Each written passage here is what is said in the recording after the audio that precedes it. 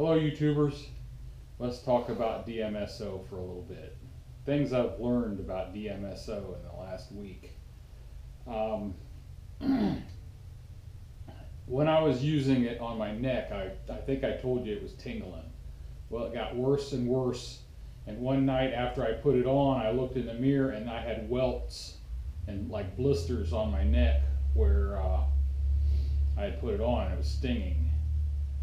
I went on the internet and did some more search on it and asked a guy a question, and his answer was if you're fair skinned and have light colored eyes, it could give you a sunburn type effect.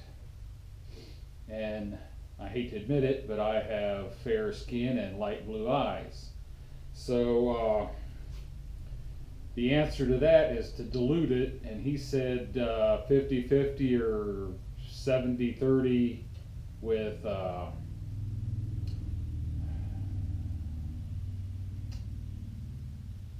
shoot, I had it in my head. Distilled water. Daggone, my mind is going. Dilute it with distilled water. So I'm going to have to either figure out how to get some distilled water in that roll-on. I might dilute it with like aloe and lanolin. Mix it with that because you can buy it mixed, and I might just order some. My shoulders feel better, my knees and elbows feel better. I started putting some on my ankles and the tops of my feet because I was getting sore there. I noticed during the week that I was in a good mood.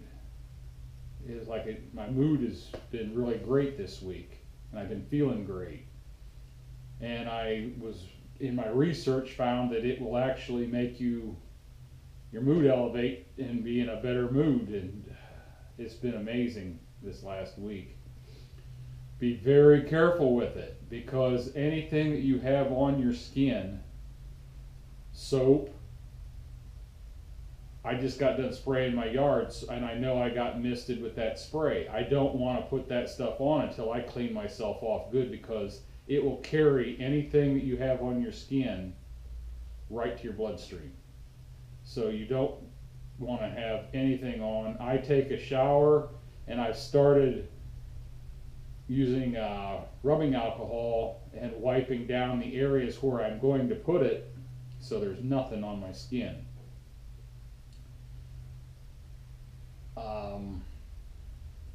I would recommend using it with a lot of caution if you have some aches and pains, because it's working for me.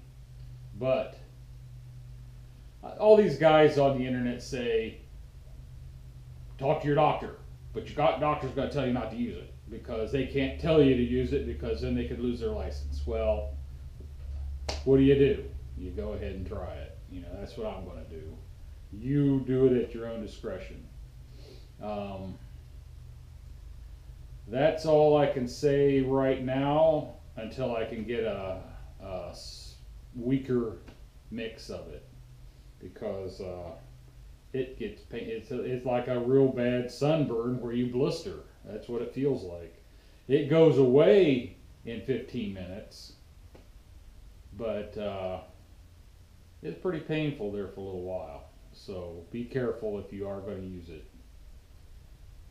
I will give you an update sometime in the future when I get the diluted mix and see how that works. Thanks for watching.